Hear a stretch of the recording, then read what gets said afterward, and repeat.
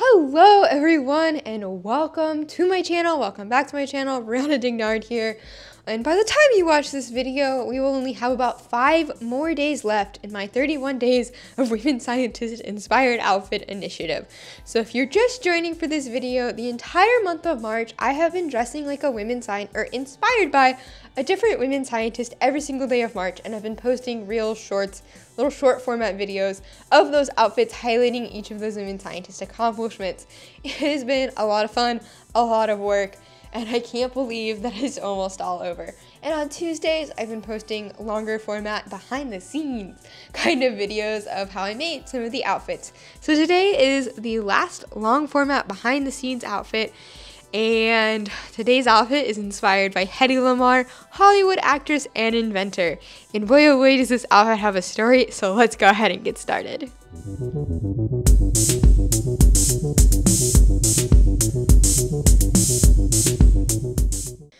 So some people who may watch this channel may also be crafters like me, or have a similar mindset where you have an idea and you're like, yeah, this is a good idea, this is attainable, and then you have another idea. And then you have another idea, and then you have another idea. And as you keep getting more and more ideas, they keep getting less and less attainable. So my original idea for my Hedy Lamarr outfit was going to be a black dress, which I already owned, combined with this really cool star headpiece that I was going to make to be because I was inspired by her movie outfit from the movie Ziegfeld Girls, which I actually made as a Halloween costume a couple years ago.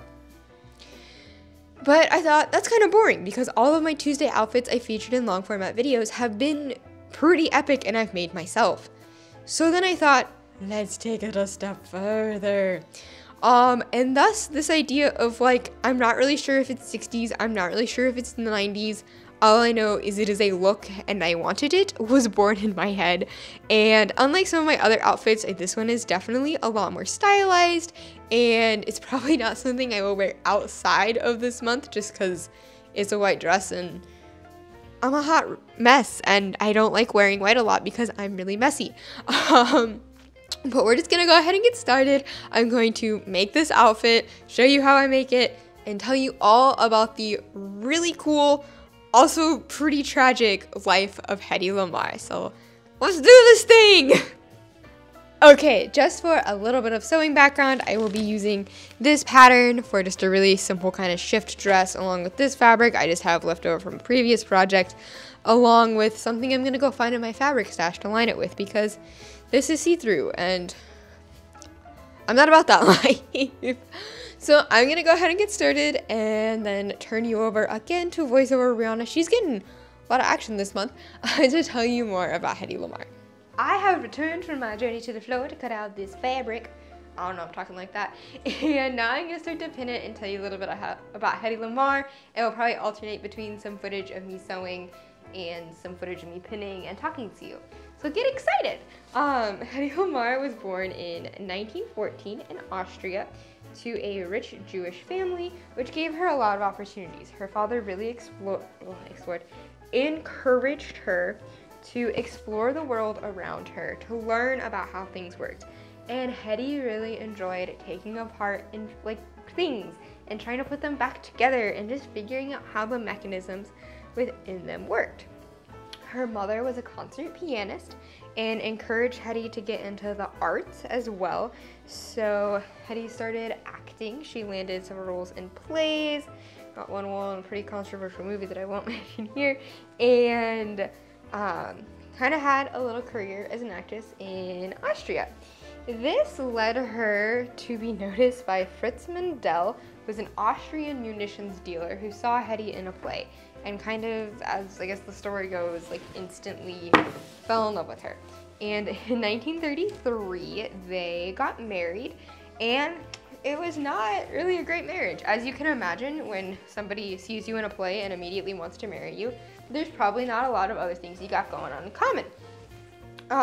So as I mentioned, Fritz was a munitions dealer, and this is the 1930s, so leading up to World War II, and the Nazi regime in Germany is growing stronger and stronger, and some of the munitions that Fritz dealt were to the Nazis. So in pretty shady dealings, you know? So oftentimes Fritz would have like Nazi friends over and be selling them arms or other shady deals, and Hedy would be acting as the host. And since, according to them, or they didn't see her anything more as a pretty dumb face, a pretty but dumb face, there we go, they would speak openly about all of their dealings and what was going on, and Hedy would sit there and listen because she was very, very smart and loved to learn about how things worked. So she would sit there and listen and gathered a lot of information about weaponry that would eventually be used in the upcoming World War II. Also, again, the marriage between her and Fritz was not great. It was quite controlling, quite abusive, and so eventually Hedy took matters into her own hands, dressed up as a maid in disguise, and basically fled for her life in the middle of the night away from Fritz and headed towards London, where she met Louis B. Meyer, head of one half of MGM Studios, and landed a movie deal as she headed over from London to America. So first part is all pinned. I'm gonna get to sewing and I'll keep talking to you via voiceover. Okay, so we left off with Hedy Lamarr on a ship over to America to get to Hollywood with a deal with MGM. She became a highly successful actress, starring in films such as Algiers, Boomtown, and Samson and Delilah. She became known as the most beautiful woman in film, and audiences adored her beautiful face and exotic accent. But beyond the screen, Hedy was hard at work at her true passion: inventing. She became acquainted with Howard Hughes, the very eccentric businessman and pilot who set her up with an inventing studio. She helped sketch out a new design for his plane wings, and she also worked on an improved stoplight and a tablet that would dissolve in water to create Coca-Cola. As World War II began in 1939 and geared up in the United States in the early 40s, Hedy then set her mind to military inventions. She knew some things about weaponry thanks to her marriage to Fritz, and after meeting George Antheil, an American composer, they developed a technology called frequency hopping. This was based on the way player pianos, an instrument that George Antheil was very acquainted with, worked. These pianos are almost like a very early mechanical precursor to like keyboards that can automatically play music, but instead they ran on punch cards that allowed notes to be played at a synchronized and set time. So at the time, radio communication for guiding torpedoes relied on a signal being generated by a transmitter and being received by a receiver. My microphone I use for recording can work the same way with both a transmitter and receiver. So I talk into the transmitter and it sends the signal to a receiver. Both the transmitter and the receiver must be on the same radio wave frequency for the signal to be communicated. For example, you get your favorite radio station by tuning into its specific radio frequency it operates at, which is actually called the channel name. So like 101.3 or 97.3 are the radio frequencies. If you use a different radio frequency, you'll get a different station. And we're going to take a quick pause here with a little bit of a project update. I just wanted to pop back in with a quick little project update, as you may have seen it in some of the sewing montage. If editing Brianna decided to leave it in there, the white overpiece didn't really work out. It got sewn too tight and it didn't fit around my hips, and I got really frustrated with it and I just didn't want to redo it, and I got really stressed out, and so I took a couple of deep breaths, scrapped that, and have just decided to like reduce it down. I don't even know if you can tell that I have a dress on, to just the black piece that I was gonna use as the lining and just make it black, because for my mental health, I just can't right now with this sewing project and adding this in, but it's still gonna be a super, super cute outfit. So let's get back into more sewing and more Hedy Lamarr. Project update time, over. Alright, voiceover Brianna is back, and when I left off I was talking about how you can access different radio stations by tuning into different radio frequencies to get the message you want, and radio communication for guiding torpedoes relied on the same thing. You had a signal being generated by a transmitter and being received by a receiver on the same frequency. The issue with radio communication during wartime is that if your enemies knew what radio frequency to find you at, they could hear all of your messages, or in the case of torpedo guiding technology, they could actually intercept your torpedoes, which is not what you want. Frequency hopping aimed to beat this by having the radio frequency of the transmitter and receiver change frequently, but always sync together so that the transmitter and receiver would still share the message. As an enemy, you might be able to pick out or pick up some of the messages that were being sent if you could tune in, if you picked one frequency to tune into. But unless you change for your radio frequencies to the exact same ones as who you're trying to beat at the exact same time, you wouldn't be able to hear the whole message. So it'd be basically like if you're rotating the dial in your car radio and tuning into different stations, but as you change to different stations, all of the message is exactly the same. That's what frequency hopping was. And again, the enemy couldn't pick you up because they couldn't possibly match the changes in frequency at the same rate you were going to. Or eventually they could, but it was a lot harder to do that than to just have the message being sent on one station continuously. Just a quick pause here of what I'm doing on the screen. It is now bedazzle time for my dress, to change it from a simple black dress to a beautiful bedazzled dress, I don't know. And I am gluing these sequins on. I actually hand sewed on all of the sequins for my Halloween costume a few years ago, and it took 20 billion years. And I don't have that kind of time right now. So if I do plan on wearing this dress again in the future, I will go back and sew them on.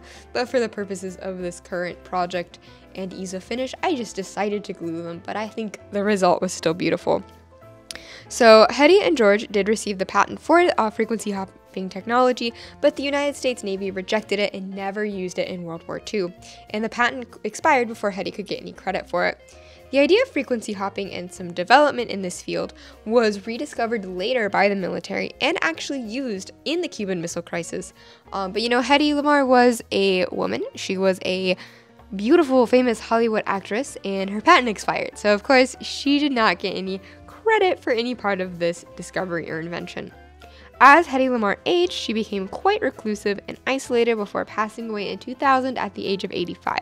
She had begun receiving a little bit of credit for her inventions before she passed, but it wasn't until after she had died that she started receiving the credit due for all of her hard work and amazing inventions, and this included being inducted into the National Inventors Hall of Fame in 2014.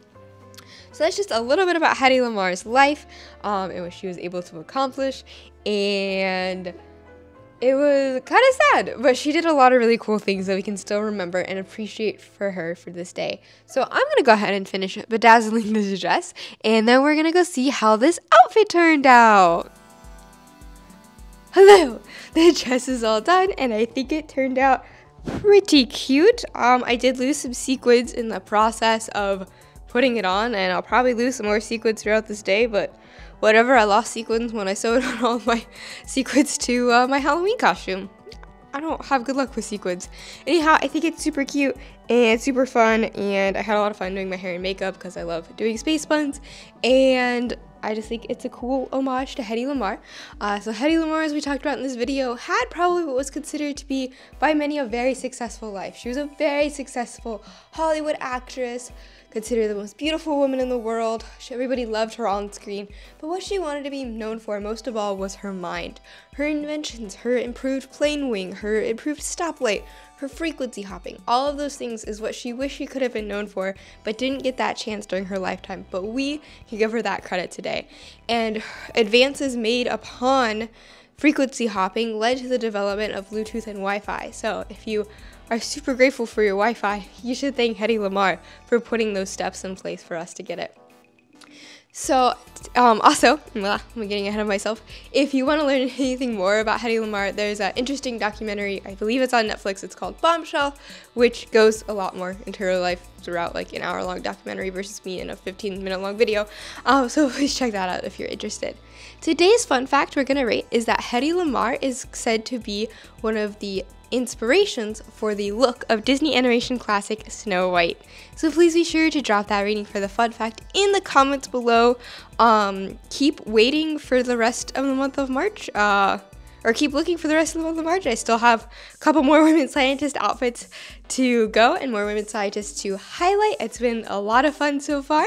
Like this video, subscribe to my channel, follow me on Instagram, tell all your friends about me, all those good things, and keep it sciencey!